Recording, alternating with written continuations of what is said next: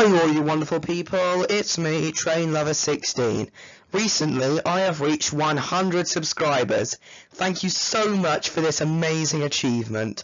And so in celebration of this event, I am going to share with you the history of the Redcliff and Guineabridge Railway. Now, before we begin, I just want to apologise for not uploading this video sooner, because this video has taken a lot of work to do, and but it's here now, so enjoy. And I also want to let you know that I'm recording this video unscripted, so apologies if I do a lot of ubbing and erring and kind of stuff like that. So anyways, let's begin. Okay, so in 1845, Cambridge Station opens on the Eastern Counties Railway's extension from Bishop Stortford. Now I know what you're thinking. What on earth does this have to do with the Redcliff and Guineabridge Railway?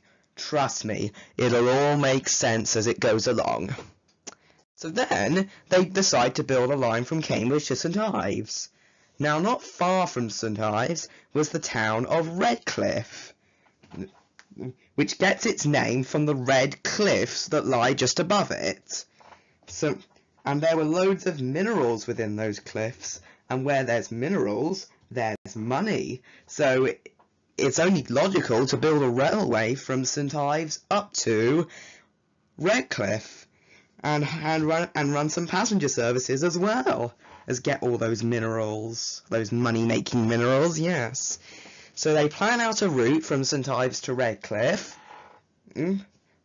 gets approved, the line is built, and then on the 15th of July 1850, the Redcliff station officially opened to passengers and goods trains as well.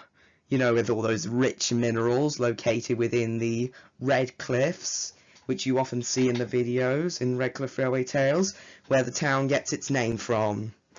So yeah, that's what happened on the 15th of July 1850. In 1853, the Midland Railway opened a branch line from Leicester to Guineabridge. Now by this, I mean Guineabridge Town Station, not Guineabridge Junction. Guineabridge Town is on the national network and is never seen in the show. In 1855, because of this new railway line, a brand new housing development was built to the south of Guineabridge, and the line was extended as a result. The original Guineabridge station is renamed Guineabridge Town, and the new station is named Guineabridge Parkway. 1860, the Eastern Counties Railway decides to extend their line from Redcliff to Guineabridge Parkway to link up with the Midland Railway, and with 5 intermediate stations en route. Those were Redcliff West, and Redcliff Station was renamed to Redcliff Central Station. So Redcliff West, this was then followed by Windburg, and then Raiden City, Knutford,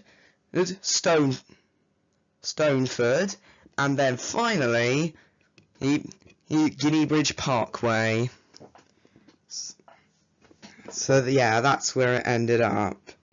And as a result of this extension, Guineabridge Parkway was renamed to Guineabridge Junction. In 1865, the Midland Railway decided to build their own line to link up with the Eastern Counties Railway at Redcliff. But this one only had one intermediate station at Yalehurst, which was bigger than what the station is nowadays, but I'll come back to that. And if you're wondering what that overgrown line was that you keep seeing in the series, I'll get to that later as well. So in 1870, the Eastern Counties Railway, which by now had been renamed to the Great Eastern Railway, builds a brand new line via Edendale and Bexgate, because A, those villages wanted a railway, and B, the Eastern Counties Railway wanted a better connection. And also, Bexgate, I wonder what that could mean. Let's find out. In 1875, the Midland Railway opened their own version of the Eastern Counties Railway's line, which led to the creation of the Bexgate flyover, passing over what was called Bexgate Valley Station, and a new station built beyond the Bexgate flyover at Crowham. So yeah, 1875 the Bexgate flyover opened, as well as Bexgate Valley and Crowham stations. In 1883, a brand new loco yard opened up at Redcliff, and it looked a lot different to how it looks today. 1866, the rolling stock yard opened, and it was a lot bigger than this back then, just so you know. In 1890, the Great Northern Railway built a brand new line from Stevenage to Yalehurst, and this is what that overgrown line looks like.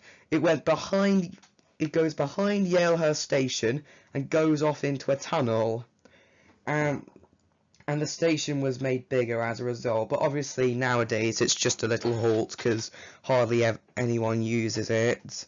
So this was a brand new link line from Stevenage to Yalehurst.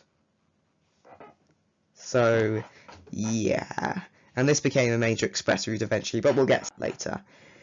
In 1900, all three companies signed an agreement to allow themselves to run trains in the Redcliff and Guineabridge area freely and without conflict. So that made it a lot stronger. 1905, the agreement grew stronger as the companies started running express trains to and from London over each other's lines via Guineabridge Junction and to other destinations in the north as well. That's pretty much it. 1910, more trains started running over the lines, mostly freight trains and slow passenger trains. So yeah, 1910 that happened. In 1914, World War I begins and traffic on the line increases even more. Business was booming then, and the companies were making so much revenue out of their big agreement, and it seemed nothing could go wrong. But a stormy February night in 1916 changed their luck. A massive three-way accident at Guineabridge Junction ruins the relationship of all three companies. So one train which was run by the Eastern Counties Railway, one train that was run by the Midland Railway, and one train that was run by the Great Northern Railway, they all crashed into each other. And the companies were rowing over who was to blame. But they never figured it out, and they never recovered from it. By the end of World War I, their agreement is torn up, and they start running fewer trains. The cost of running their trains goes up because they have to pay tax to each other. This puts the prices of tickets up, drawing passengers away from the train and going to the car. So all three companies lost out after that accident. It really hurt their relationship. In 1920, a brand new link line is proposed that was running from Edendale up to Crowham and then onto Knutford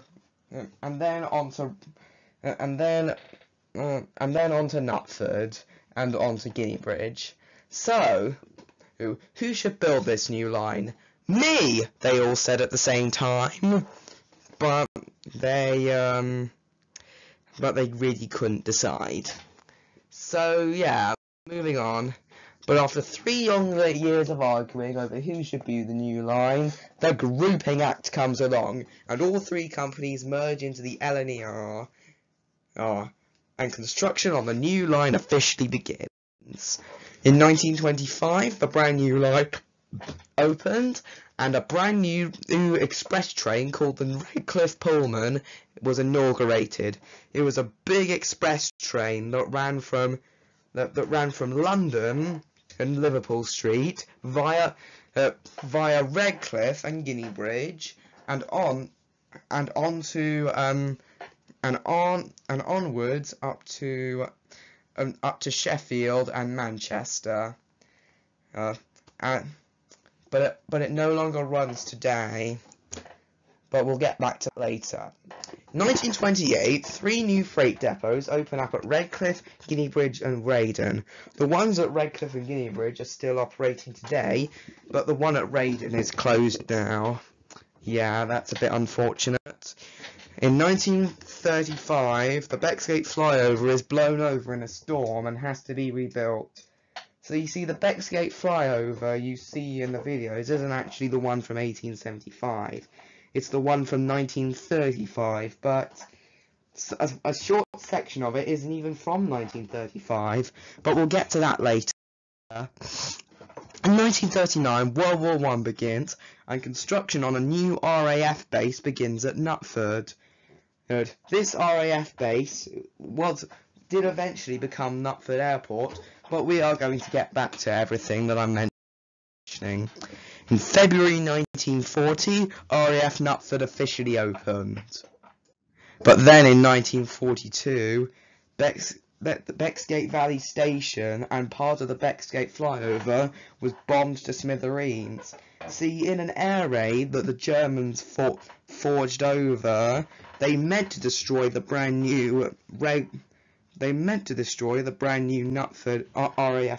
base, but they hit Bexgate Valley Station by accident, and it completely blew up. Part of the Bexgate flyover was damaged as well.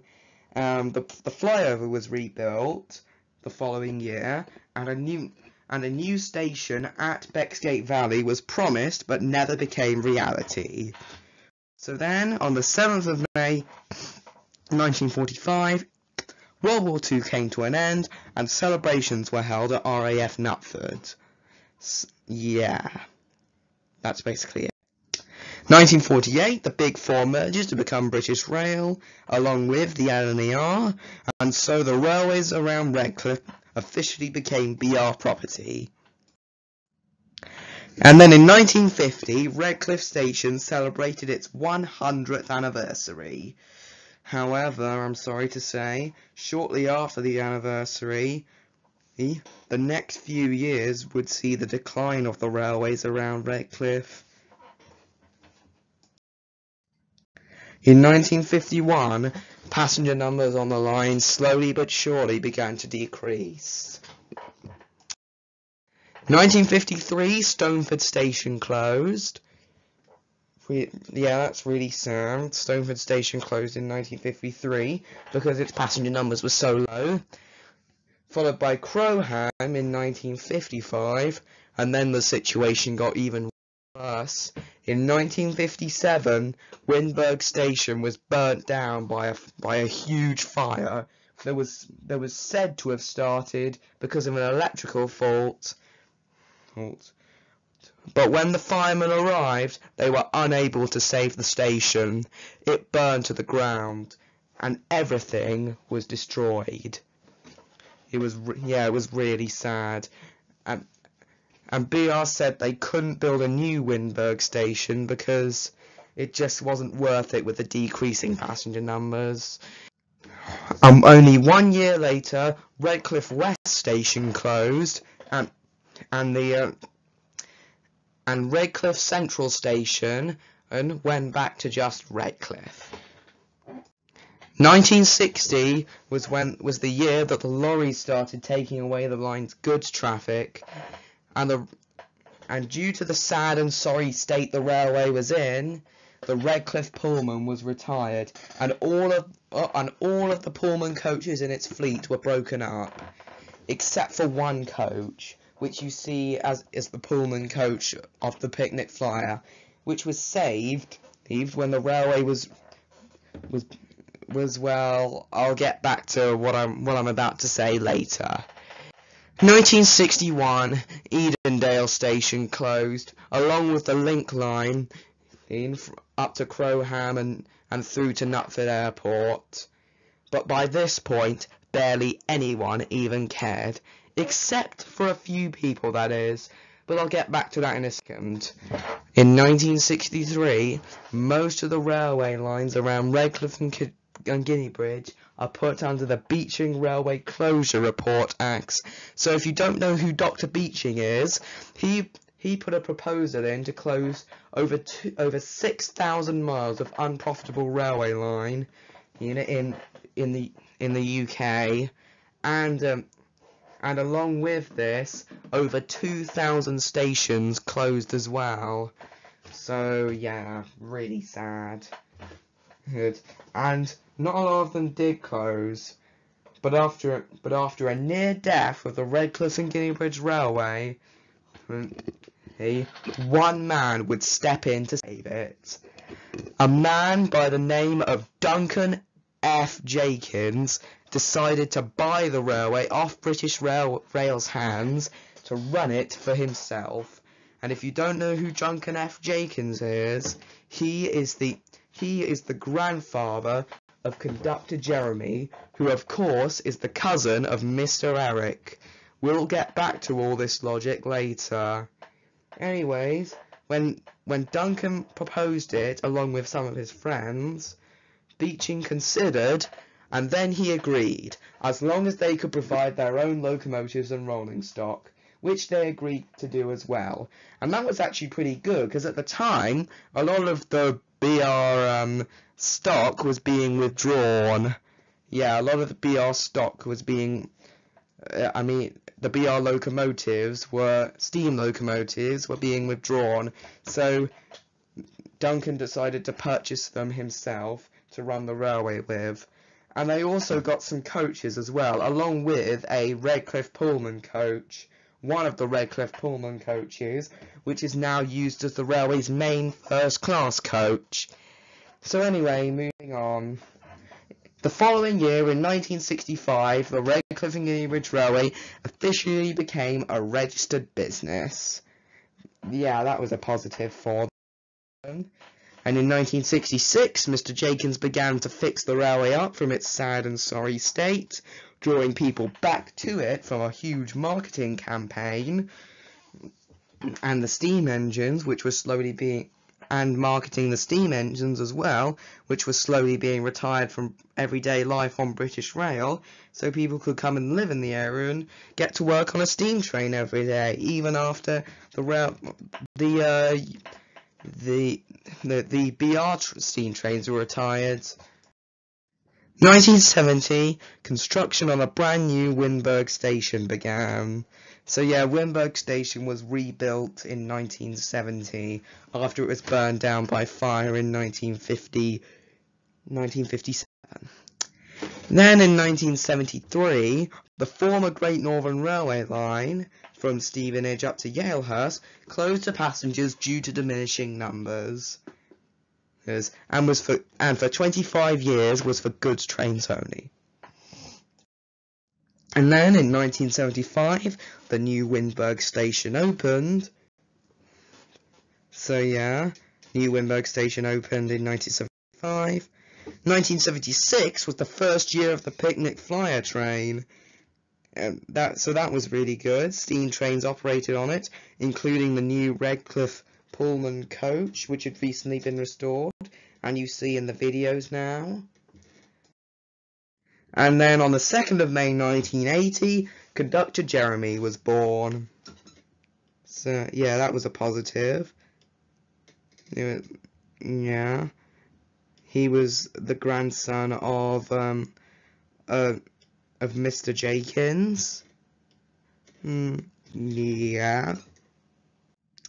And then in 1981, Alan and David arrived on the railway.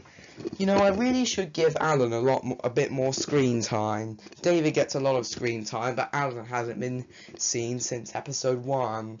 Kind of feel bad for Alan. He is a main character though. But the reason why he isn't seen as much is because he's not currently in service. I'm making him into a brand new engine as of now. So hopefully he should get more screen time in the future. Hopefully. At least I hope so. Anyway, moving on. 1985 was the year Redcliff Station was rebuilt and modernised to get to how it looks today. Yeah, so in 1985, Redcliff Station was rebuilt to make it look how it is today. Yeah, so that happened in 1985. And on the 3rd of June 1987, Mr. Eric was born. He's really he's a really nice man, Mr. Eric. He would eventually become the controller of the Redcliff and Guineabridge Railway, as you know, but we'll get back to that in a second. In 1990, Ethan arrived on the railway, and then in 1991, Yayayayayayayay station was downgraded to a halt due to its diminishing passenger numbers, but it hasn't closed entirely yet. At least I hope it won't. So yeah, 1991, Yayayayayayay station was downgraded to a halt. And in 1993, Sir Callum arrived on the railway. And he was a nice addition. He works with Ethan, as you know. Yeah, he's really nice. 1998, the old GNR line closes to freight traffic and was abandoned for nature to reclaim. So that's why it's all overgrown 20 years later. So yeah. In honour of the millennium, in 2000, Redcliffe Station was rebuilt. No, not Redcliffe, Raiden City. Oh god. And it's named a city, it's called Raiden City because it has a cathedral there. As you know, yeah. 2005, the loco and rolling stock yards were completely remodelled to get them to how they look today. Yeah, they got a bit smaller and a little bit more messy, but it was done to save costs. Yeah. And in September of 2009, Mr. Jakins died of pneumonia at the age of 89, and Mr. Eric takes over running the railway at the age of 22. And then shortly after, he hired conductor Jeremy, which he almost fired in 2015 after his little mishap with David. So yeah. 2010, a lot of modernisation work took place on the railway. 2011 saw the arrival of Robert. 2012 was the year Raiden City Freight Depot closed due to it not being used that much. 2013, Freddie arrived on the railway. In 2014, Dennis arrived. And in 2015, Peter arrived. And then in the same year was when the very first episode took place. Yeah, in 2015, the episode David and Jeremy took place. And the story Outdated But Reliable also took place in 2015. And all the other episodes in Season 1 take place in 2016. So as you know, in early February of 2016, Vitesse arrived on the railway. And then 2 weeks later, Brian arrived. And then in April of that year, Jack visited the railway, but obviously that didn't turn out very well, as you know from watching the episodes. And then in May of 2016, Jacob arrived.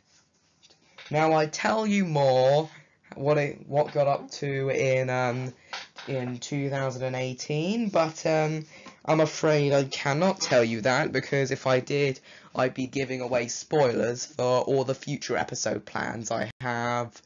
So yeah, that's as much as I can tell you for the railway now. And yeah, that brings us right up to date. And here's the map of the railway in 2018. So down in the corner there, we have Redcliffe Station.